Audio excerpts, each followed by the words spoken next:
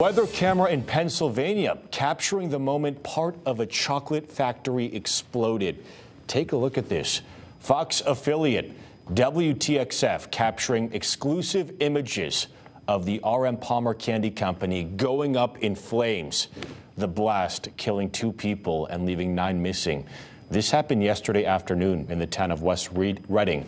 Fire crews are reporting at least 8 people are in the hospital. The extent of their injuries still unknown this morning.